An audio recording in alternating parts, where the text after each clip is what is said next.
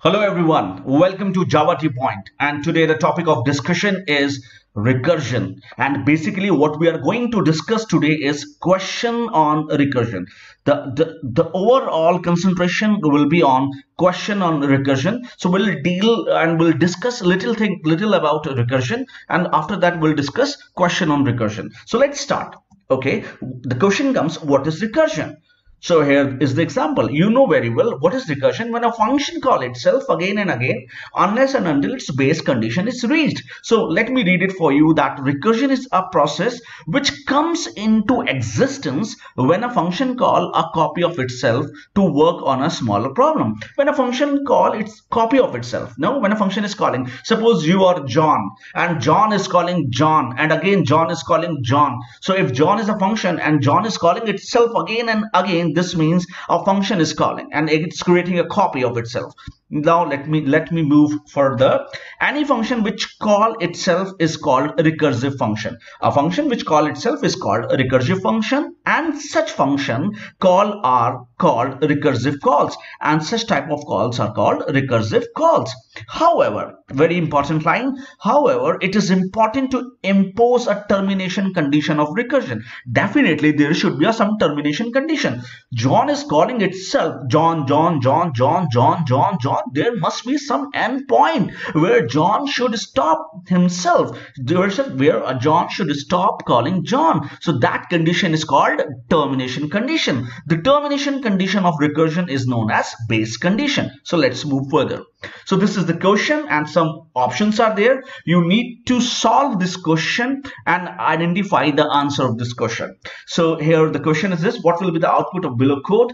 Function n, function, there is some value n is passing over there, and in main we are calling function with value 3, and this is the body of the function. So I'm giving you 10 seconds to just read this question and identify what will be the answer.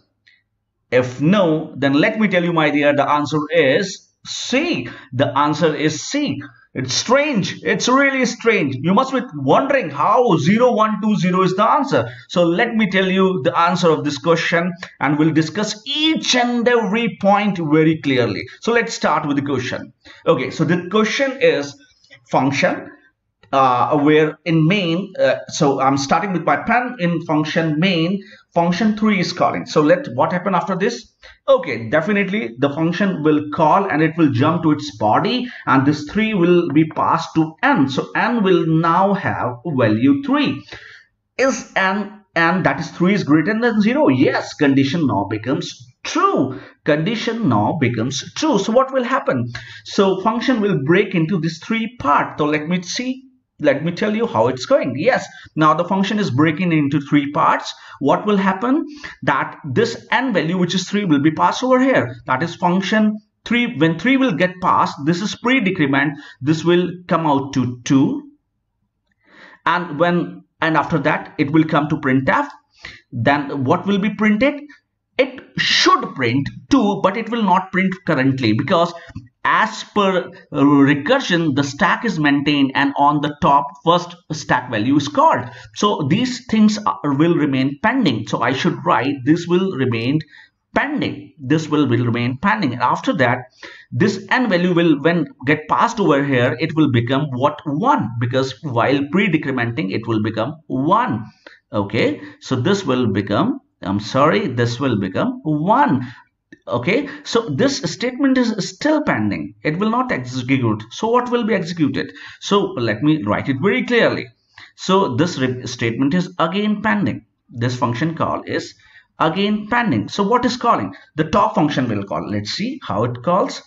Yes, this function will again, why it will break into 3 parts? Because again when a function will call, now this value become what? 2, and 2 is greater than 0, true. So this will again divide into 3 parts. Yet when function will call, this part will be again called. So function, now when you pass value 2 over here, what will happen? It will become 1. Okay, and now current n value is 1, so 1 should be printed. It will not print now, it will remain pending. I am writing pending. This is the pending statement. Okay, and when 1 will pass over here, what will happen? That is minus 1 will become what? 0. Again, this will not call currently. This will be a pending statement. Okay, then what happened? This function will be called, the top function will be called. So let's see. Yes, again, when the value is 1, the function will again get the value 1.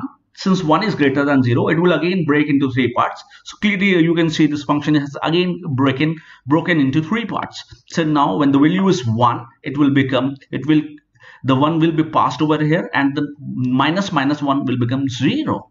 Okay, then this n value will be printed.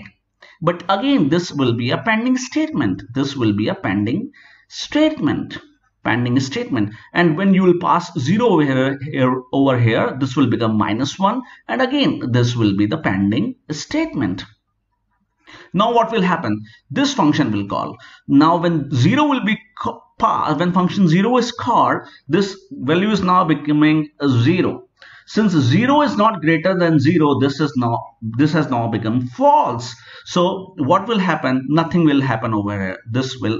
Nothing will happen over here. Now the second statement will get executed. The statement which was pending will get executed. So the first value which is going to print is the value of n, and the current value of n is 0. So the first answer which you are getting is 0. The first answer which you are getting is 0. And after that, this function will be called. So what will happen? This function is calling minus 1. Again, this value becomes minus 1. Since minus 1 is not greater than 0, again false. So nothing will happen over here. Since all the 3 statements of this body has been executed, it will return back to this.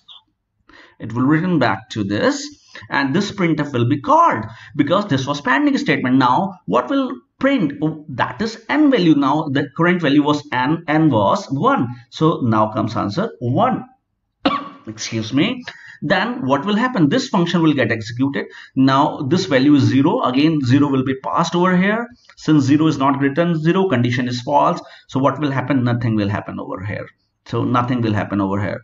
What will happen? Since this all 3 statement has been executed, it will again revert back to the next statement which was pending. The pending statement was of printf. So 2 will get printed. So the 2 will get printed. Okay.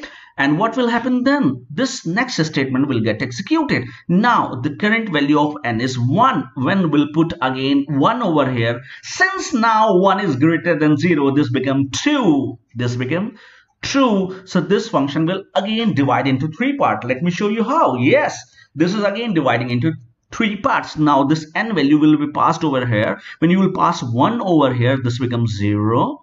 And since n values now become 0, this will print 0, and now it will become minus 1. So what will happen? As I already told you, first this function will get executed. Since value is 0, we'll put 0 over here. 0 is not greater than 0. This is false.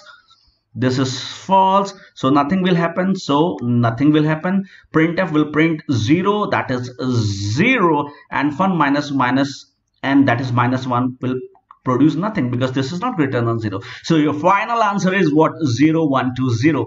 How amazing it was, no? It was really amazing. You must be thinking, you must be wondering how 0, 1, 2, 0 is coming. So as I already show you, the 0, 1, 2, 0 will become. Thank you so much. Thank you so much for watching. Please like, subscribe and share the channel. Thank you so much.